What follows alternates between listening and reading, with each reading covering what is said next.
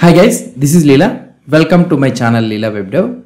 In this video, we will learn about the dependency injection context outside of the context. So if we want to inject any services or anything outside of the context, how we can inject the service? Let's try to see.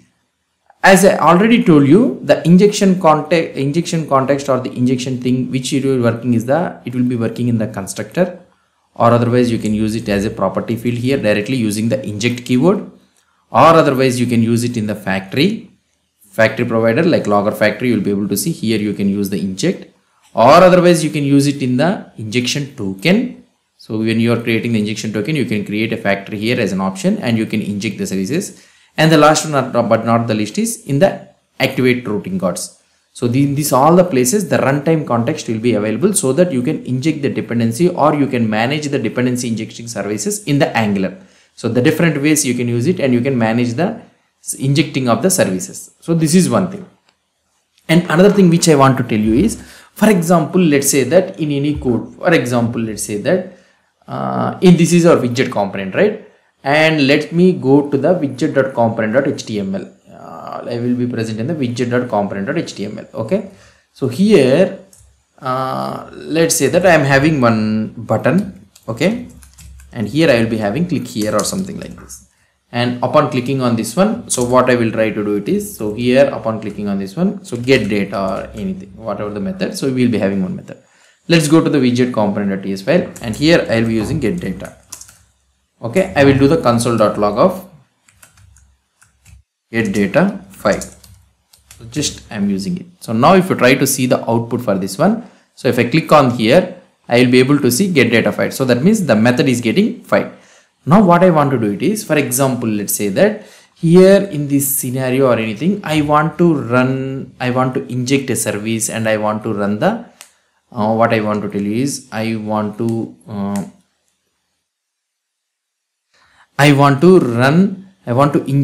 manage the dependencies here. So that means I want to use something like, if you try to see here, we are having console.logger service, right? So here you can use something like console logger service. Okay, I want to use the console logger service dot,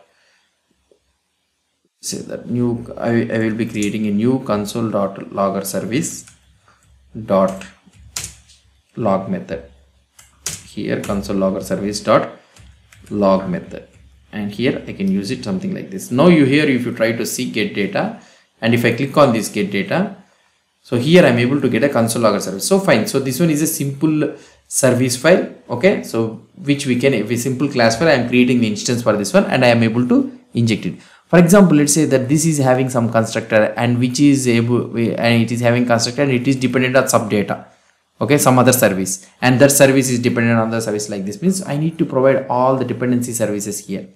But instead of that one, so we know that in our Angular we have a method in such a way that, so you can have console logger is equal to, so we can use the inject. Okay, I can use this inject of console logger service, and here I can use console logger service dot log method. Okay, and here I can use some data. So now this is one thing where we can use the injecting, and I can directly use this inject wherever I want it.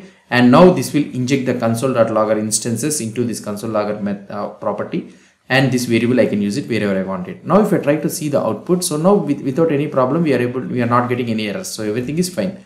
But when I try to click on this button, if you try to see here, now we are getting an error that is telling that inject must be called from an injection context such as constructor, factory function, a field initializer, or a function used with run in injection context.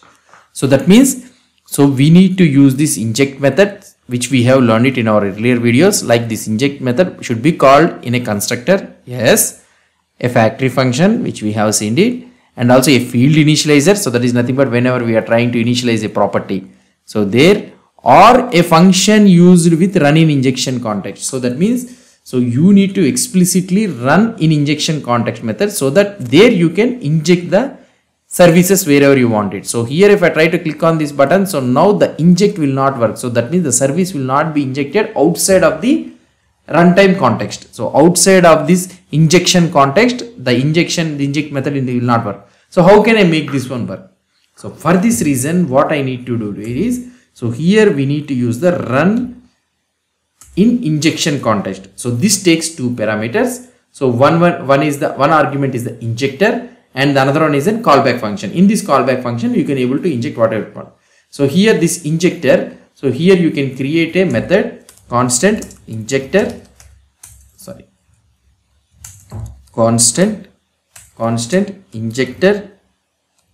is equal to inject. We need to inject of injector, and this should be imported from the injector Angular core. So this injector should be imported from the Angular core. So here somewhere injector will be imported from the Angular core.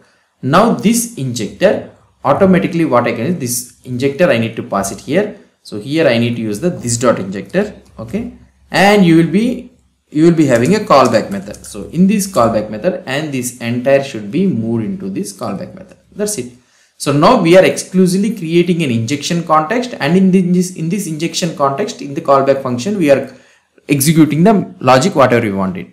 Now if you try to see the output for this one, now let me remove this one, and if I click here, now you will be able to see the console logger service has been injected successfully, and we are able to execute the method. Okay. So this is about the runInInjectionContext. So that means whenever you want to execute this injection outside the dependency injection means, then we need to use this runInInjectionContext. So now we also have another method. So this is all about the runInInjectionContext. Hope you understood about this concept.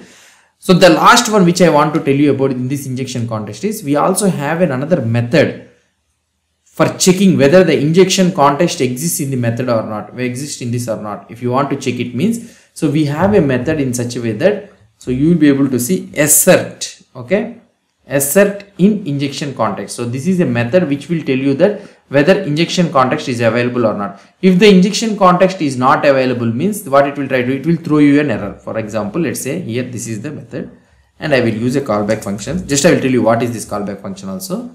So now here you will be able to see, now if I try to execute this one, so it will work fine. And now if you try to click here, you will be able to see an example that this assert in injection context will work only in the runInInjection context. So that means this method will give you in such a way that it will tell you that whether a runtime injection context is available or not. If I try to make it available in this one injection context, now if I try to click here, so everything will be working fine. So you will not able to get any error. And if I try to mention this one here in this one only, now if I try to check this one, so here you will be able to see the output. So everything is working fine, and this doesn't throw any error. If you try to use it outside, then only you will it will get an error. So that means it is telling that injection context is not available, so that you can able to understand. So this one will be, we can use it in a debug mode or something like that. We will not use it in the production mode. Just I am telling you that whether an injection context is available or not, if you want to check it means, you can use this assert in injection context. This one is exclusively available in the Angular 18 that has been provided. And now what is this callback function is? This callback function, for example, let's say that if I try to provide it here, so now sometimes when I click on this one, so here we know that this button is the problem where we are able to get this problem error. We can able to identify it very easily. But if you are having a lots of code and you are getting this type of error means, we cannot able to identify where this error is throwing, what is this injection context, and from where this injection context is raising the error, we cannot able to know it. For this reason, what we can do it is, so here you can pass the function reference debug function. So here in which function we are trying to check it, get data. So here you can pass this dot get data. Okay. So now if you try to pass this one as a reference, so now here when I try to click on this one, so here it will try to tell you that get data. Here you will be able to see that get data method can only be used, so that we can able to understand it. Okay, this is the get data method means which is used in the component. We can able to identify it very easily. If you don't provide anything, if I provide just a callback function, let's say what is the error, you will be able to get it. So here it doesn't know anything, right? It will provide an error, and you will be able to see only the braces is available here. So like this, you will be able to not able to get anything. So the brackets only is available, that it doesn't know about it's a callback function. It doesn't know about the function from which this error is raising. So that is the reason. So this is the debugger function or the reference of the function which you are trying to raise it. So here you can provide this dot get data. So that means from this function we are getting an error. If this raises an error, it will give you that which function is getting an error. So this is all about the assert in injection context and also in runtime run in injection context. So these are all different types of injection contexts that are available. If you want to learn more about these details and all those things, so in angular.dev you will be able to get it. So I will show you where you can able to get it. In the docs, if you go here, so you'll be having in the dependency injection, here you will be able to see the injection context. So these are the different places where injection context is available. The class constructor, and I have shown you this activated thing also, and injection context. So this is the injection context which is available here. So they are using the environment injector. I will try to explain you these all things in our next hierarchical injectors. And this assert in injection context. So this is a helper function to know that the current context is an injection context or not. So if you are trying to use it outside the dependency injection means it will throw you an error. So that error also we have seen it. So this is all about the injection context scenarios. So hope you understood about this concept. If you have any doubts or any suggestions, please post the comments below to this video. And if you like this video, please do support me by subscribing to my channel. Thank you.